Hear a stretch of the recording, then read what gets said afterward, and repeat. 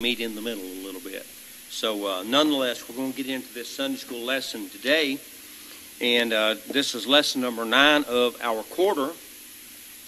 And today is August the 2nd, 2020. It's hard to believe.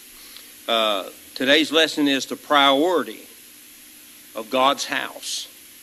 And our focus thought today is we must make the house of God a priority in our lives. And our lesson text is 2 Chronicles chapter 24 verses 1 through 11. But our focus verse today is 2 Chronicles chapter 24 verses 10 and 11. So we're going to read that first. And all of the princes and all the people rejoiced and brought in and cast into the chest until they had made an end.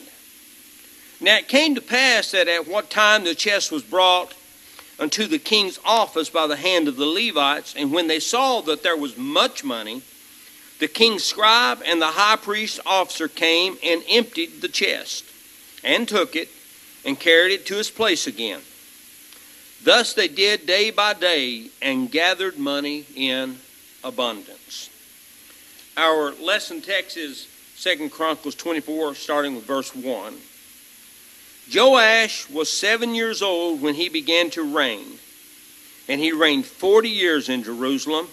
His mother's name also was Zebiah of Beersheba. And Joash did that which was right in the sight of the Lord all of the days of Jehoiada the priest.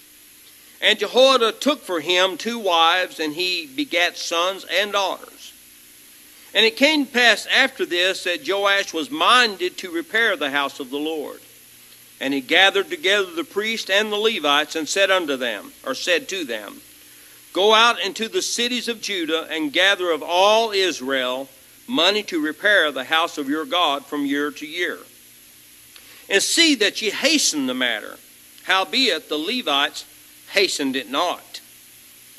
And the king called for Jehoiada the chief, and said unto him, Why hast thou not required of the Levites to bring in out of Judah and out of Jerusalem the collection, according to the commandment of Moses the servant of the Lord, and of the congregation of Israel for the tabernacle of witness? For the sons of Athaliah, that wicked woman, had broken up the house of God, and also all the dedicated things of the house of God, or house of the Lord, did they bestow upon Balaam.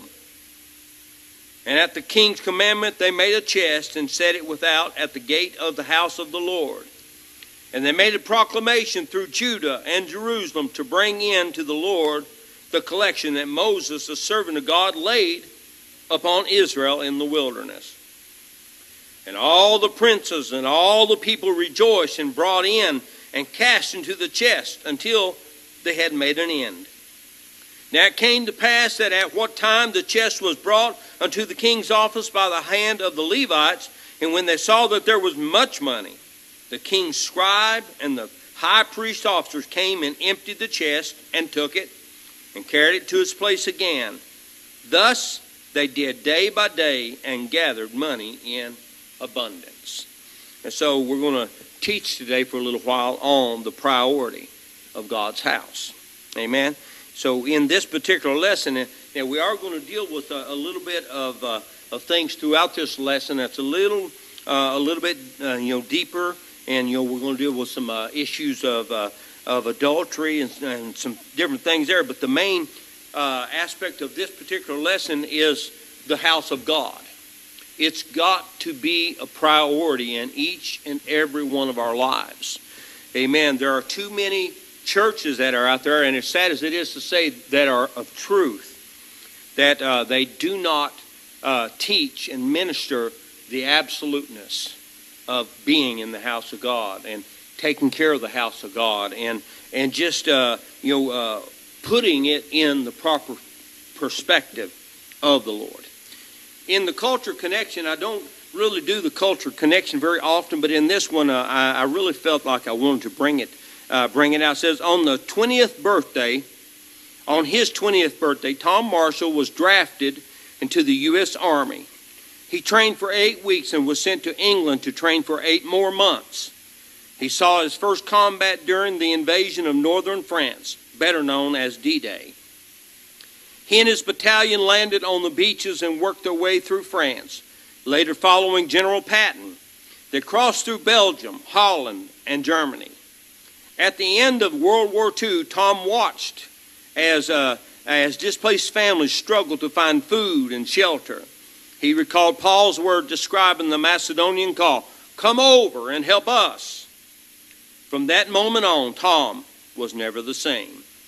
Tom returned home, met and married Lila, who had lost her first husband in the war. They started a family, and after a few years, the weight of God's call was heavy upon him.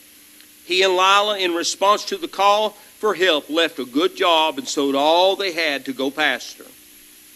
After his experience in war, Tom understood the importance of having a place to gather and worship, a place of safety and unity.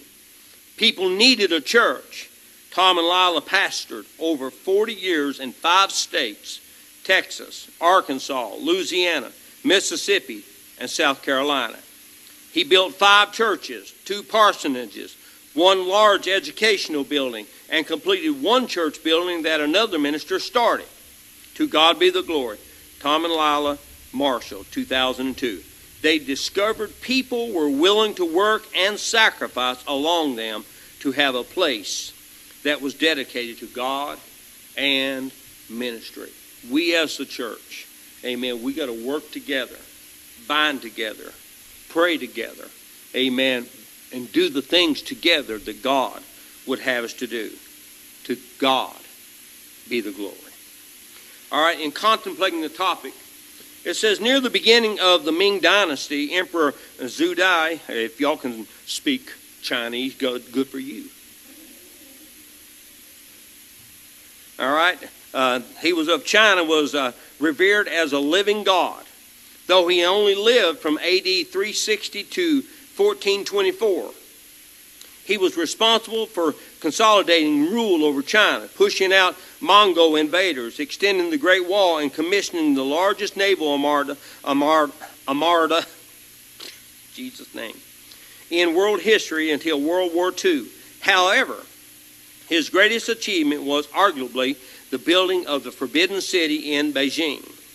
When the Forbidden City was commissioned in AD 1407, it took over 1 million convicted criminals and conscripted slave laborers 10 years to gather the proper materials for the project. It took another 100,000 skilled craftsmen to finish the fine details of the city. No expense was spared for the residents of the palace and Forbidden City, and the rule of the emperor was absolute. Unlike the Forbidden City and its palace, the restoration of the Temple of God in Jerusalem was not a project built by forced labor or authoritarianism. Said the temple was restored by the free and cheerful giving of the faithful. Amen. It's one of those things that we ought to be willing to work together. And I was so very thankful here last Saturday when everybody came together to do a work to try to benefit for the church. And I was very, very thankful for that. Amen. It's people working together. Not only is that the family of God working together, but it builds lasting friendships and unity. Never forget, it was when the people were in one accord. They were all unified. They were in one place. Amen. Amen. That the sound came from heaven, a rushing mighty wind, and it filled all the house wherein they were sitting. Amen. That's when the power of God begins to move through the Spirit. Can you say amen? Anyone who choose not to partake in the ransom of Judah would not be counted among them in the census. Therefore, it was a choice to serve the Lord and contribute to the restoration of his house. A life of faithfulness cannot be achieved without a lifestyle of sacrifice. During the reign of Joash, the kingdom of Judah would have been aware of the growing foreign threats. Yet, they decided to put their faith in the Lord and his ability to save. Though under the direction of the king, the temple was restored because of the collective desire of the people to honor the Lord.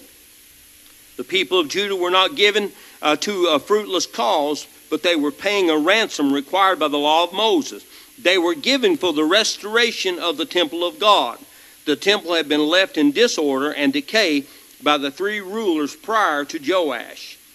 However, Joash's mentor was Jehoiada the priest, a man of God. It was the people's willingness to be obedient to the tax of Moses and the righteousness pursued by Joash and Jehoiada that led to the restoration of the temple, the house of God. We have to understand, the scripture tells us, without a vision, the people perish. Amen. We have to have somebody, amen, in the church. We have to have somebody that is a representative of the kingdom of God to cast vision.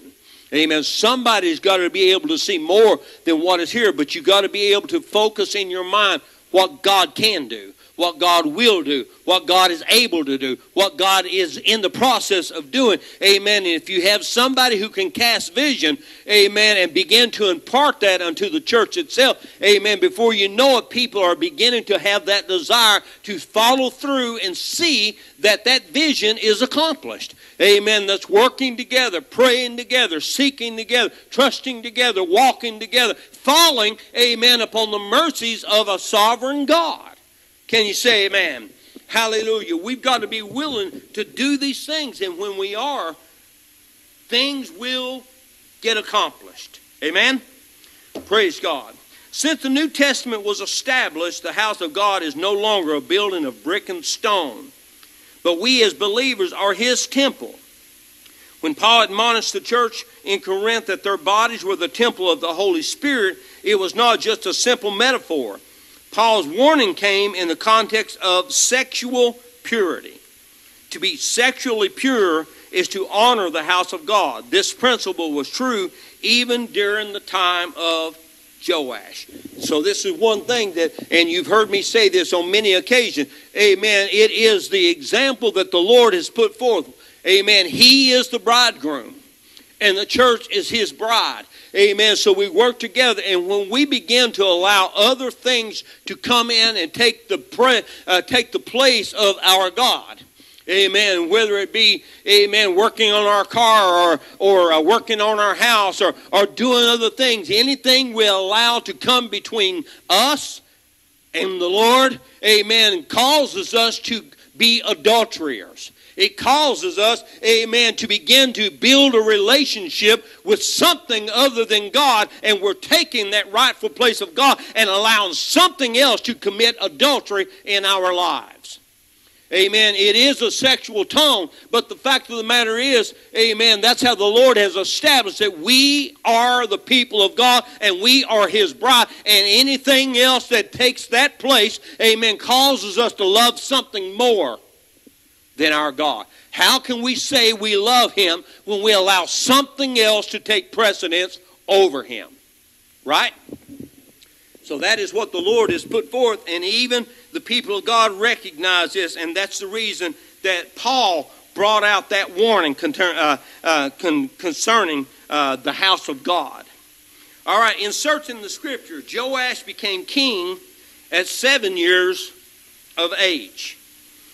Joash was the youngest king of Judah to ascend to the throne. In many ways, having a child on the throne was the reset the monarchy of Judah needed. Before the reign of Joash, the succession of kings from the line of Judah had been David, Solomon, Rehoboam, Abijah, Asa, Jehoshaphat, Jehoram, Ahaziah, and then Athaliah, the mother of Ahaziah.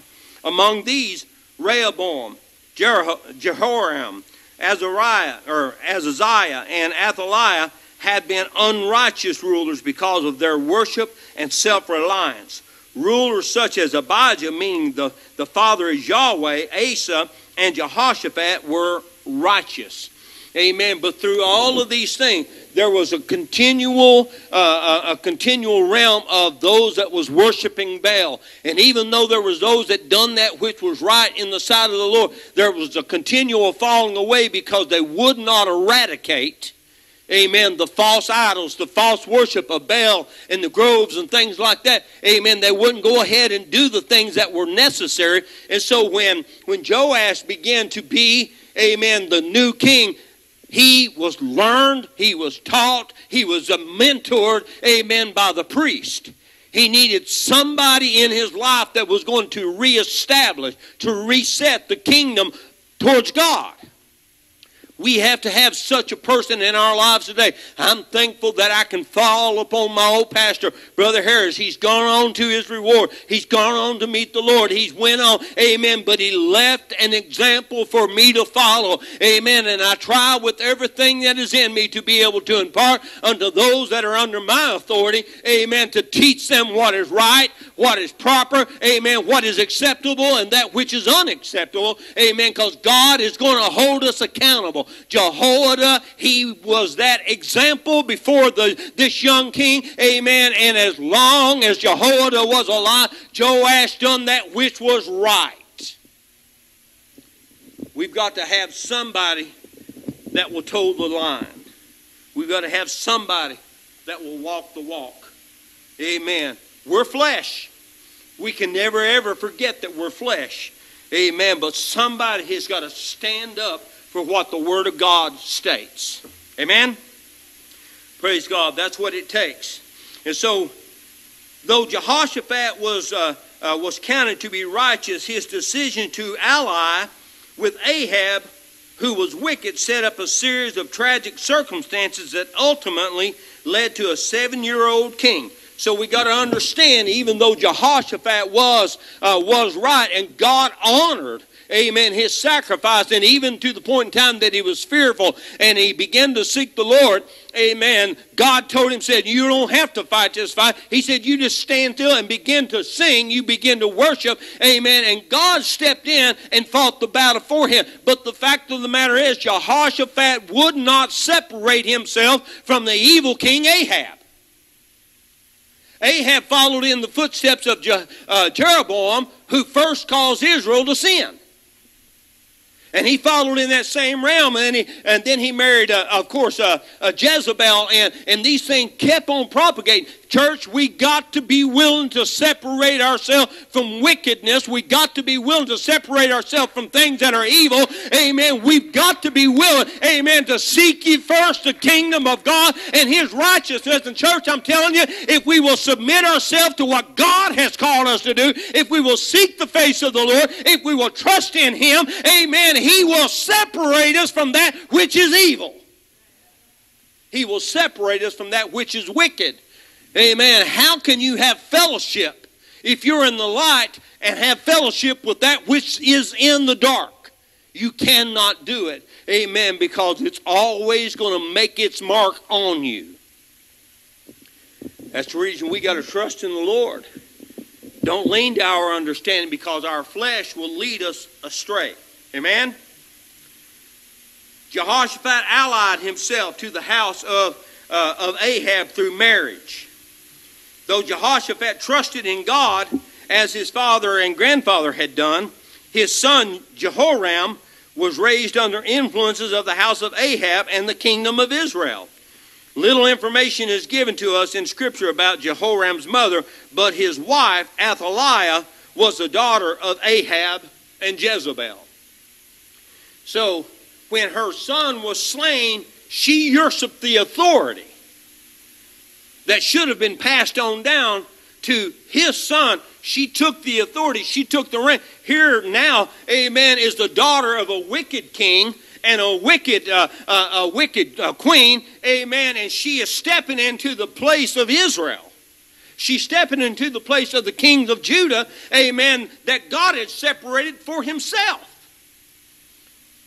And all of a sudden, you got Athaliah that is ruling and reigning, and she was trying to establish. Anytime we mess around with things that are not of God, it's always going to try and establish a foundation, amen, to corrupt everything that it is with.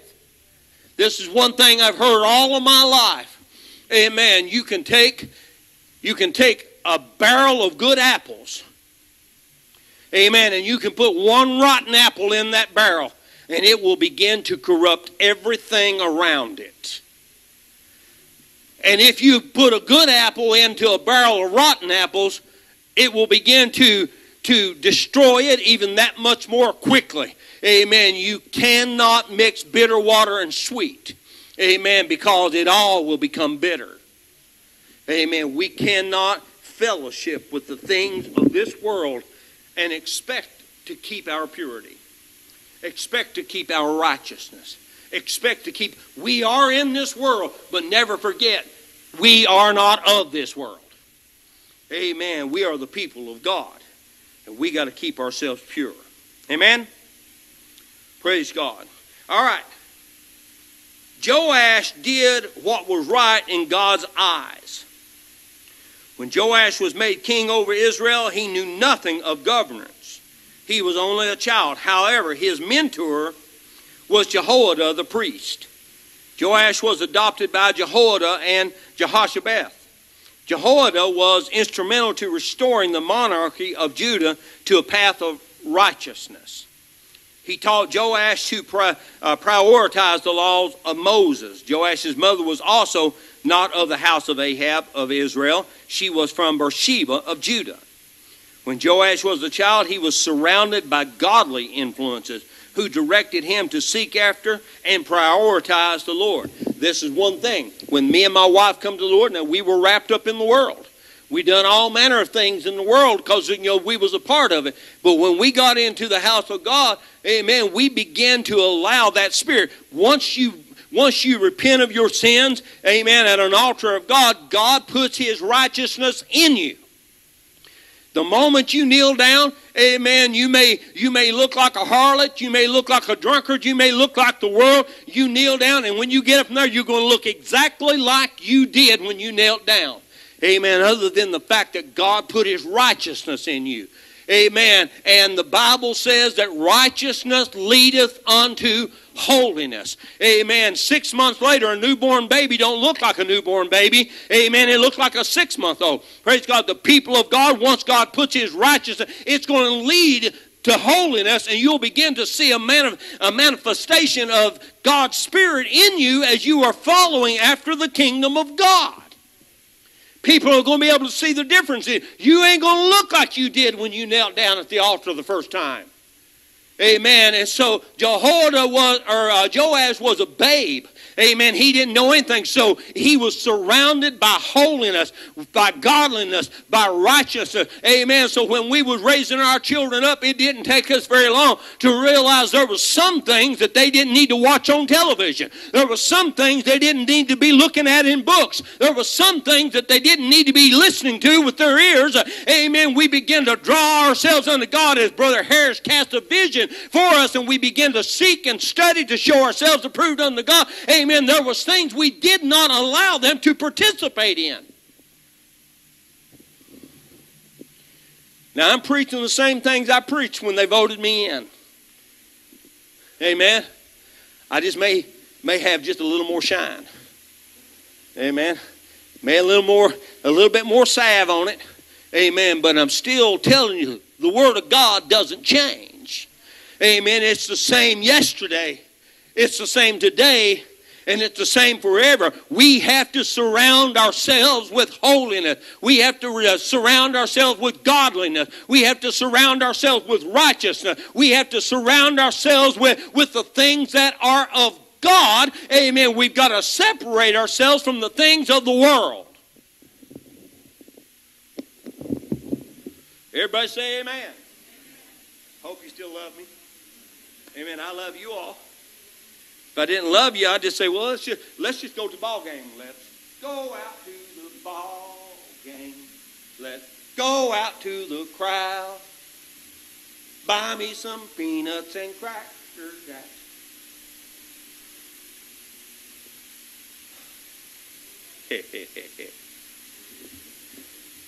No. We got to be in the house of God. We got to be the people of God. Amen. We got to seek the anointing of God. We got to trust in the Lord our God. Amen. Praise God. So Joash was surrounded by godliness. When Joash was a child, he was surrounded by godly influences who directed him to seek after and prioritize the Lord. Joash was brought up in an environment of righteousness. While Jehoiada was alive, Joash was a righteous king. It is important to surround ourselves with mentors who will encourage us to pursue righteousness. We can follow their example no matter our age or background. We are always able to draw near to God in repentance to pursue righteousness. Amen. It's going to make all the difference in the world in your life. It's going to make all the difference in the world in our family. Praise God. When they begin to see the change that's taking place. Now, church, I want you to know, the ones that came against me and my wife the very hardest when we came to the Lord was my parents and her parents, her family. Our families many times are the ones that comes against us the worst, are those that are closest to it. But you keep on walking. You keep on praying. You keep on seeking. Amen. I finally got the opportunity that I put my mother down in baptism in Jesus' name. Amen. I want you to understand, you got to put forth that example before them. They're going to watch the change in your life, and that's going to make a difference in theirs. But if you just go on, you're that same old cabbage. Same old thing. The only thing is like the one guy said to my wife after we'd been in church for a little while. He said, hey, you done got religion.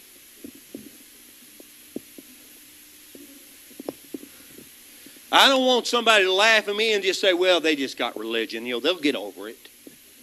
I ain't ever got over it. Amen. Hallelujah. I know what I was. I knew where I was going. I know the life that I lived. I know the things that I participated. I ain't ever got over my religion. I ain't ever got over my walk with God. I ain't ever got over, hallelujah, the change that took place in my life. Amen. I know that I was a drunk. I know I cussed like a sailor. I know I done things that was unrespectful. Amen. But God brought me out. Hallelujah. He washed me by the water of the Word. Amen. I came up a new creature in Christ. Old things passed away. Everything became new in my life. Amen. And so can you, because you can do all things through Christ who strengthens you. Don't allow the devil to tell you you can't change. Don't allow the devil to tell you that you can't make a difference. Don't allow the devil to impart that unto you. Amen. That's just who you are. Hallelujah. I want you to know, hallelujah, that I could have run with the best of them out there. Amen. But God brought me out. Hallelujah. And He set me upon a high place. I'm on the King's highway. No evil thing's going to be there. Hallelujah. But the devil's always trying. It doesn't matter if you've been walking with God for 10 minutes or 10 years or 10 decades. Whew, that's a long time. Nothing can pluck you out of God's hands. Nothing can separate you from the love of God. If you want to make heaven, you can make it. Amen. If you want to live right, you can live right. Amen. Hallelujah. But you've got to settle it in your heart. You got to settle it in your mind. You got to settle it in your soul. You got to settle it in your own spirit that I'm going to do this. Amen. Hallelujah. Draw nigh unto God. He'll draw nigh to you. Amen. All right, we must choose to do what's right, no matter our heritage. Athaliah went on to raise her son, Ahaziah, to value the unrighteousness of the northern kingdom of Israel over the righteous principles of his great-grandfather. David, 5 times. When Ahaziah was killed by Jehu, the son of Nimshi, Athaliah ruled over Israel as Judah's first and only matriarch queen. During her reign, she killed all the royal heirs of Judah. 2 Chronicles chapter 22 and verse 10. With the exception of Joash. The royal coup that had begun with the marriage ended in murder and sin. Joash, a baby, was saved by Jehoshabeath, daughter of King Jehoram, and wife of Jehoiada the priest. She hid Joash and his nurse in a bedchamber. He was hidden in the temple until he reached 7 years of age. Amen. Praise God. They put him in a place, amen, that Athaliah would never look. He was hidden in a bedchamber at the house of God. In a place that Athaliah would never, ever dawn the door of. Matter of fact, she had brought about a lot of destruction in the house of God. It was a place, as far as she was concerned, was off limits to her. So therefore, he was in safety. Now, I don't want to get too far here. I'll get into my message.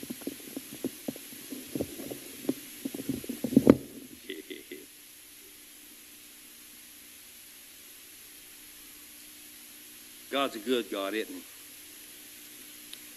Jehoiada was a strong influence on Joash, but he was not the controlling monarchy as a priest. After Joash ordered the Levites to go about repairing the house of God, the Levites did not listen. Jehoiada was the chief priest, and Joash held him responsible for the inaction of the Levites. In 2 Chronicles chapter 24, verse number 7, Joash referenced how Athaliah had repurposed the temple for the idols associated with the pantheon of Baal. It is difficult to imagine the chief priest being content with the temple in a state of disarray when he had the ability to make a change with the support of the monarchy. Years ago, we was at a church in Barberville, and that's when we was over at Wayman Chapel. And we had a gentleman that started coming. He was a brother in the Lord, and he had been backsliding for years. And when he came back, he had prayed, and he wanted to come to church. And he told me, he said, Brother Thomas, he said, I would like, because we had some young people, and he said, I would like to be the youth leader. And he said, I've got some great ideas. I said, oh, really? He said, yeah. He said, of course, Brother Jeff Shepherd and his two boys, they were teenagers at that time. He said, yes, he said, we can come together and say, we'll have prayer and we'll watch Monday Night Football in the basement.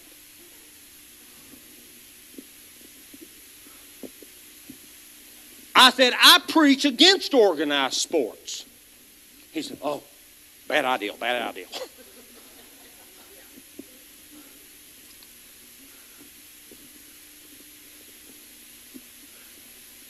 Some people, you just don't need them in a position. Because under the guise of being holy, they can plant things in lives of believers that don't need to be planted there. Hey, them become tares sown in the wheat. Amen. Before you know it, these things are springing up, and they can cause some undue stress that you don't need. We got enough things going on out there in the world right now. We sure don't need it brought into the church, do we? Amen. Because we got enough devils that we have to fight. Amen. Just to keep the church righteous and spiritual and holy. Amen. Praise God. So we're going to do the things that we need to do, but we've got to stand strong for what is God. You don't mix it. So, Athaliah, she began to instill some of these things in the temple of God, and it was hard to believe that some of the priesthood, they were good with that. But Jehoiada wasn't. Amen. And that's what made the difference. And when Joash began to realize that the house of God needed to be done, he told the Levites, he said, you need to start doing thus and so. And they just didn't do it. We've got to be willing to follow the leadership, don't we? Amen. Hallelujah. Now, the Apostle Paul said it. He said it best. He said, follow me as I follow Christ. And I'm asking the church to follow me as I follow Christ. But if I start preaching another doctrine or another gospel that's not a gospel, y'all need to send me down the road. Amen. You need to send me down the road talking to myself. Because if I start preaching another gospel, I'm crazy. I have lost it completely. So I should be talking to myself. Well, you stupid. I think you are. You had a good thing. God was moving. God was blessing. All that stuff. Idiot!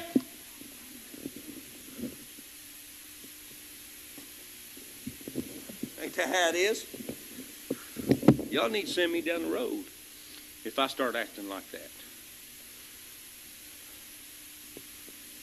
I mean it. Amen. You know why? Because if I start preaching something that will cause you to be lost, God's going to hold me accountable to it. So send me down the road. Amen. Because I don't want to only die and be accountable for my own soul. I sure don't want to go to hell and be accountable for all you all. You know why? Because once we get in hell, you're going to be pointing your finger at me and saying, you're why I was here. You're why I'm down here burning. You're why you didn't preach me the truth. For eternity, I would have to suffer with that, knowing that I caused people to be lost. Because I will have clear thinking in hell. I'll know exactly what I done. And so will you. Amen. So you got to have somebody that's going to follow Christ. And you follow them. Amen.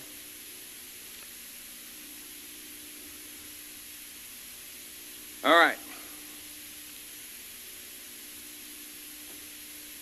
Let me find out where I left off.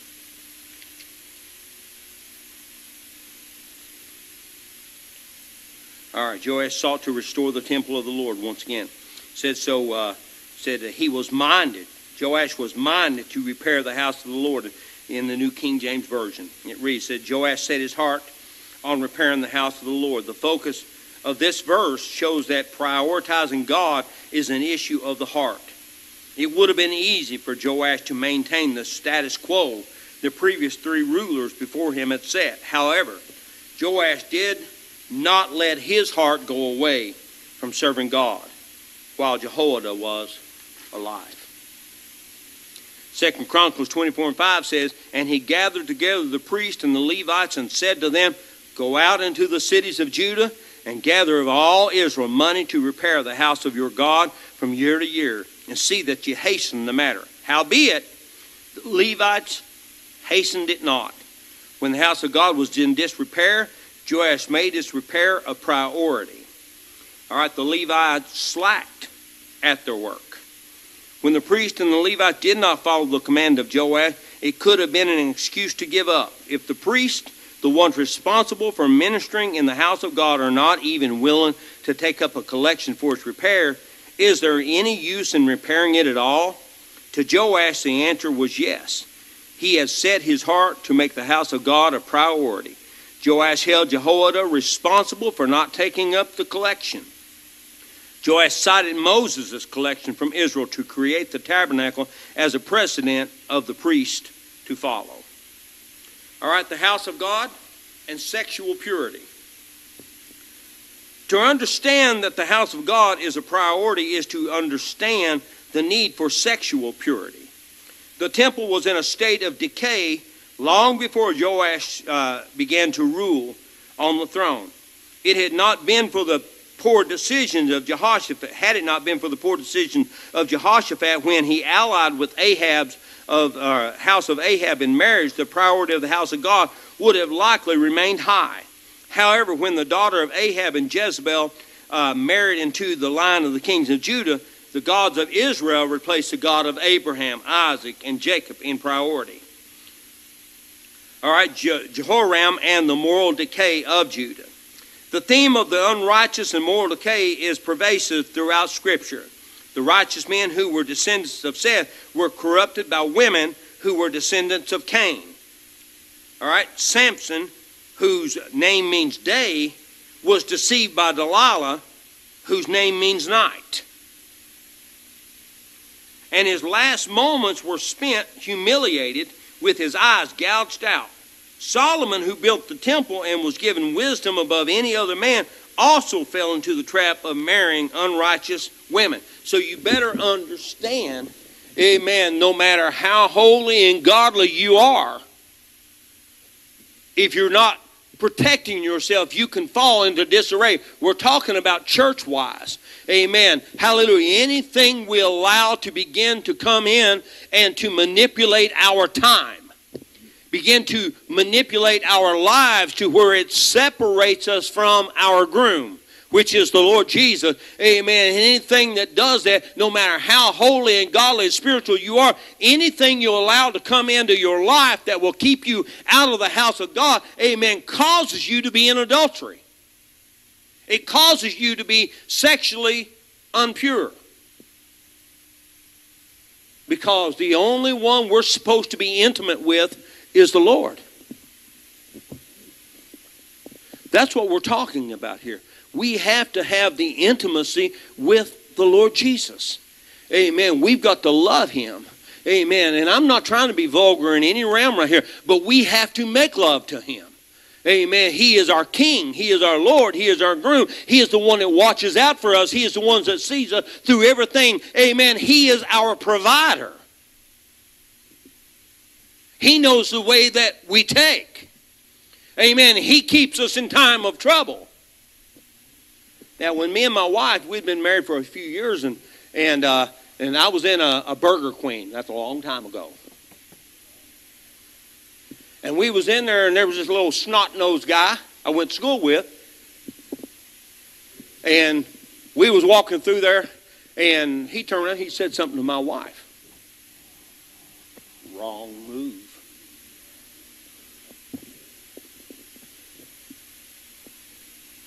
Y'all have heard me talk about my temper. That was before I was in church. And I didn't care. You see, the Lord's a jealous God.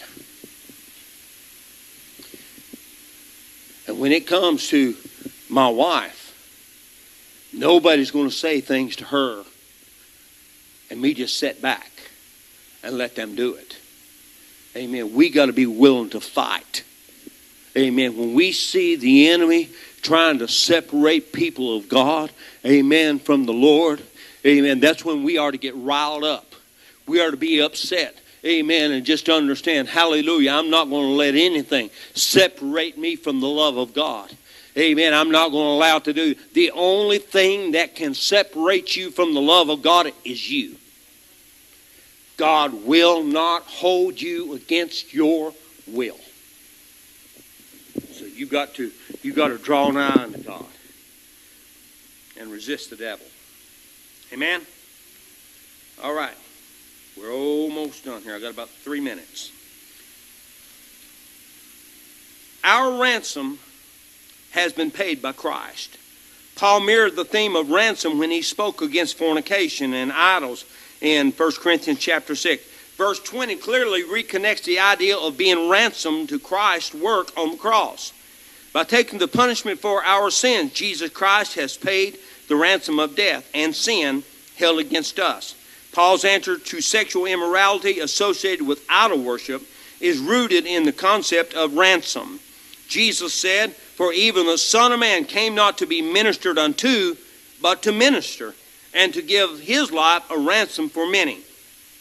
If Jesus Christ has paid the ransom for the sins of every believer, and the temple is no longer a building of stone or a tent, but the human body, then all worship from the body belongs to God.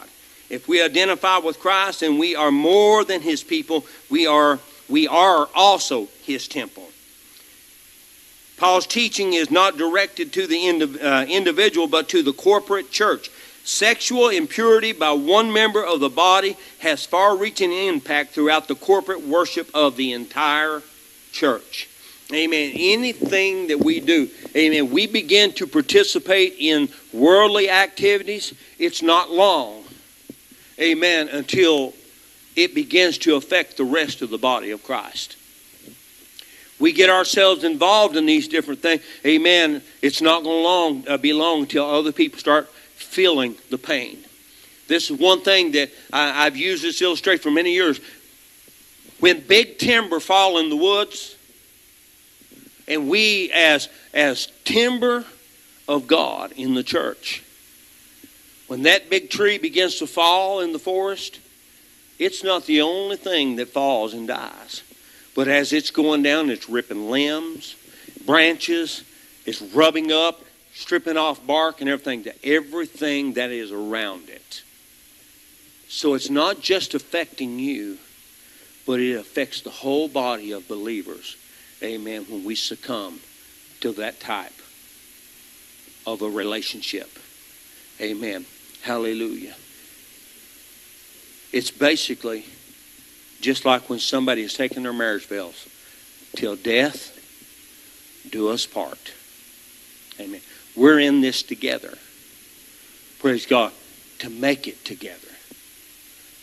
To go up together. And spend eternity together in Christ Jesus. Let's stand.